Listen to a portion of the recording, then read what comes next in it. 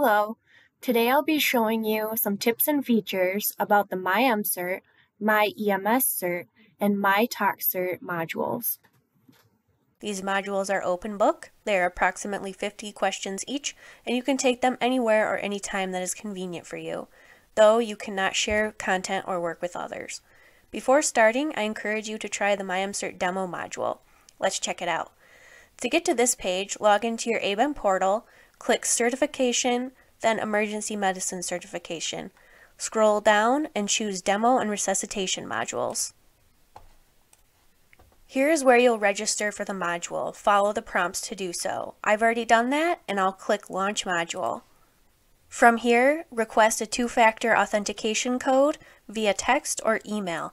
Enter the code you receive and submit it.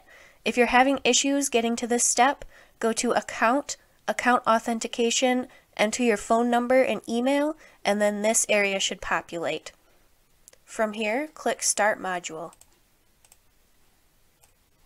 Now we will select the demo module, and I do want to mention that your total time will be 4 hours, the same as it will be for your regular modules, and it is best to complete the module in one sitting.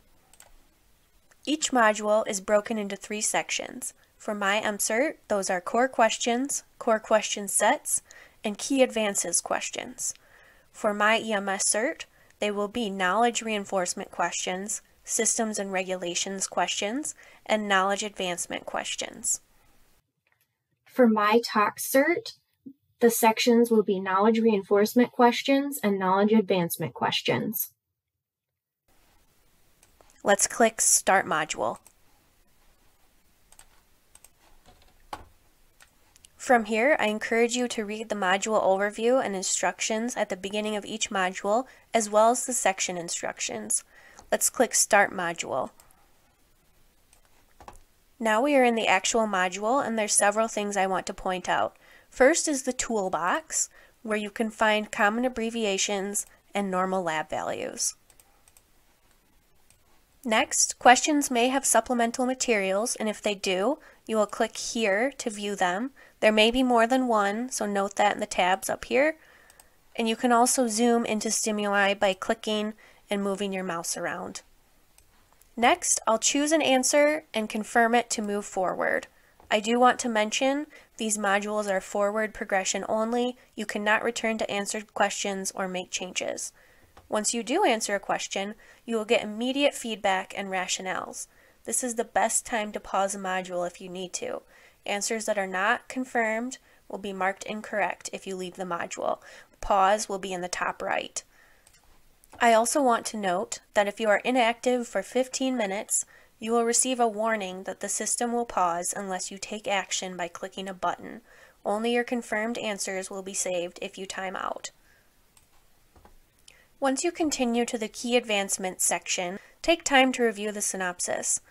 This material is located in your module, and it's also located on the ABEM website. I encourage you to view it before starting the module. Also note that these sections may or may not be related to the module topic.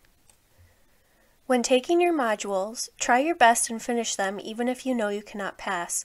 You might learn something that helps you in a future version of the module. Here's the end screen. When you finish with a regular module, you will be given immediate pass-fail decision based on the passing score. This demo will only show the percentage correct. For the demo, there is no scoring and it does not count towards your requirements. Make sure you stay on this end screen until your module has synced. This typically takes less than 10 seconds. You will know when that happens by the cloud icon on the top right having a check mark in it. If your end screen doesn't sync, you can use the Help option in the top right under your account. Click Help. You will have 2 choices. Click Submit Application Data and Resync. This is also where you can get help for issues with the module, including loading, syncing, closing the Zoom bubble, or displaying stimuli by clicking Refresh Course Data. You will also notice there's a Reset Test option. This is only for the demo module. You can take it as many times as you wish. Lastly, there are several more resources on the ABEM website that you have access to, including FAQs, study points, and key advanced synopses.